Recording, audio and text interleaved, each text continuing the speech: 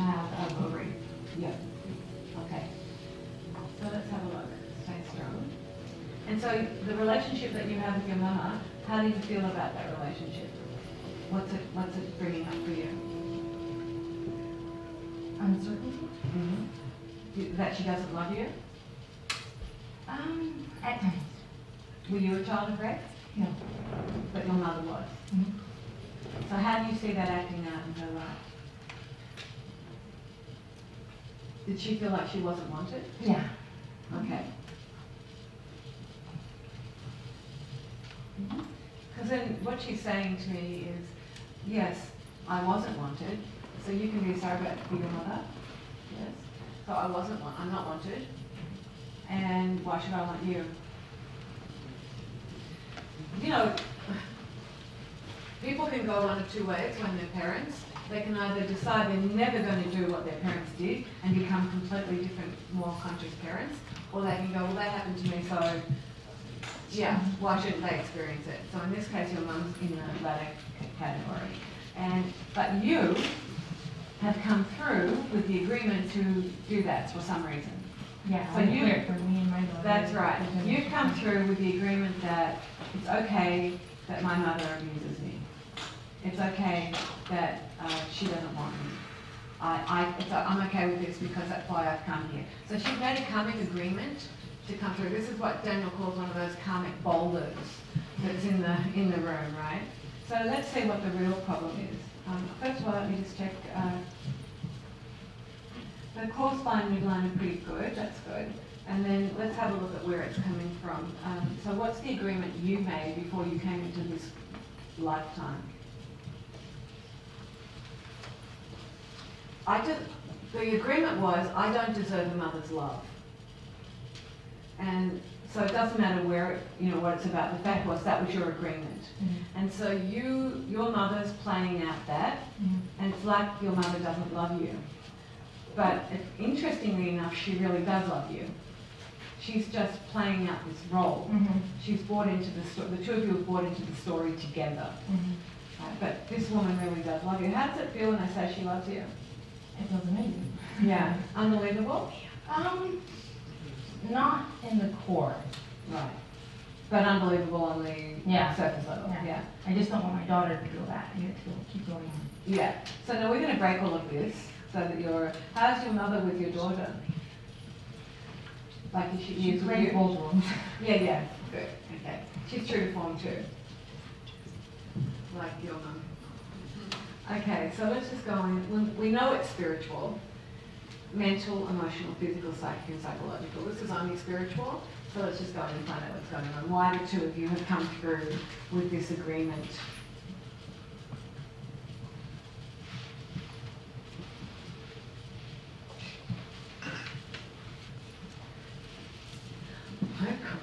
This is so funny.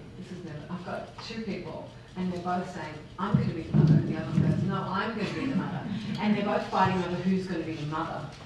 And they're going, no. Yeah, she does it to her children. But I'm going to be the mother. I'm going to be the mother, right? All the time, they're fighting over it. This is before they come into body. They're fighting. So they're already coming, and then your mum won, she's the mother. And you, on your level, have gone, I'm meant to be the mother. Look at the program. I am meant to be the mother. Have you been trying to mother your mother for a long time? Or recently, okay. Not forever. No, okay. Not that you're aware of. Yeah. So I'm like that. Yeah. So, all right. So we know that I'm meant to be the mother is one of the core things here that's creating this problem. So let's just go in, and I'm going to go back to the two of you are having this little bit of an altercation in this other dimension. So we're going on a dimensional shift right now, and on this dimensional shift, what does your true self want me to do? Oh, okay.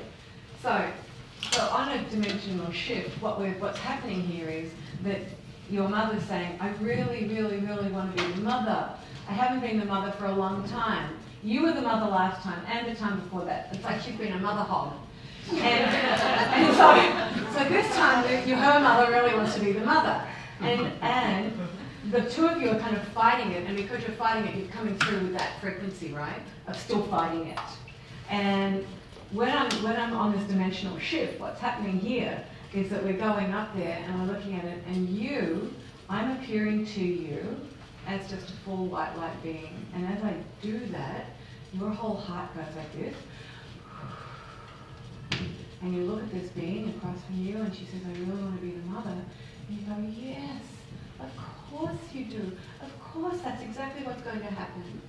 No structure, no fighting, no nothing. Of course, I want to be mothered too. It's my turn. It's my turn, right? So let's have you totally neutralize and delete the fight in that dimension, and have you coming into form. So as you come into form, let's neutralize and delete serotonin out of your system on a spiritual level. The belief program and an idea is that you are meant to be the mother. She's got no right being a mother. She's not even good at it. You knew she was not going to be good at it, so how dare she want to be the mother? And so I should have been that. Let's give you 100% infinite potential to be corrected, to be strong, to know that with grace and ease and love, that you are strong to the fact that this woman won, that she won the game, and that you can come into a place of acceptance that you are the child, and that she is the mother, and that this mother has always really wanted to love you.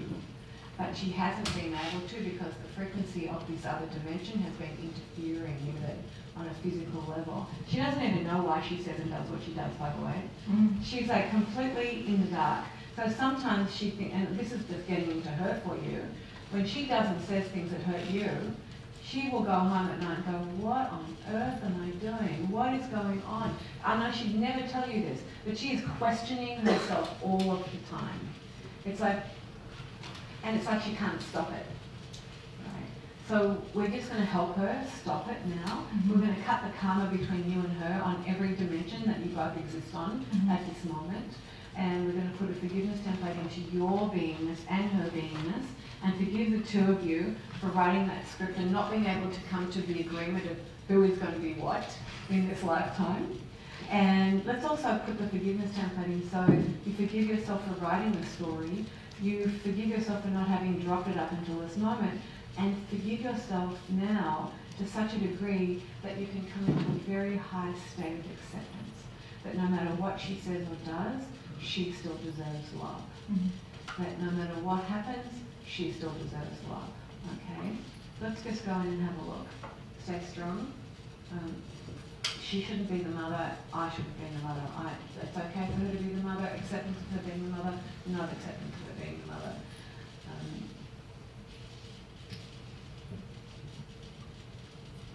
I am now free to love my mother. I'm not. I'm now free. I'm now totally free and clear with my new soul agreement. That my new soul agreement is I accept that she's the mother in this lifetime. And in my new soul agreement and contract, I also put in a soul agreement and contract is that I never ever have to come back and be mother-daughter with this woman ever again. This is really important. You know, I know it's funny, but you got it? Yeah. So we're going to break the soul agreement so that this is the last lifetime they stop doing this. They're on this karmic cartwheel, that boulder that Daniel's been talking about. So we're removing the boulder so the cartwheel stops. And so you're now being corrected to be completely free of that. So you never ever have to come back and be the mother or the daughter with this woman ever again. Totally free and clear to move on. And yes, she is too. It's fantastic. And no, she's not coming back as a granddaughter of anything. But because her true self wanted to know, you know, am I going to be stuck with this frequency again? And it's like, no, it's never going to happen again unless you choose it to happen from a space of love. Right, so that's it. You are absolutely on every single level right now, totally free and clear of all karma to do with this woman. You know, you are, and she is of you. So any soul agreement and contract you want to put into place right now is your choice. You're free to have a choice because you're neutral. How's that feeling? I feel relieved. Relieved. Relief. Isn't that good? So you're relieved that you can simply love and accept her and come to this place of acceptance of her now, because there's only a few more years to go and it's over anyway. You know, sometimes I feel so naughty, but you know, the truth is the truth. No, that's good though, because now we can love each other for who we are. Exactly, you can just love each other for who you are. And you can go, yeah, okay. When I say she won, because a part of it, there's been a big competition thing going on between the two of them. Have you been aware of that in this lifetime? Has she been competitive with you? At times. Yeah. So there's been this big competition going on, and now the competition's gone. It's like you don't have, you've got, hey mama, I just love you. What are you going to say? I just love you. I feel good. Yeah, just say it. Oh, Mama, I just love you. I just, did you believe her? But I did the same Spanish. Okay. Now say it in Spanish. Te amo, Mama. Good.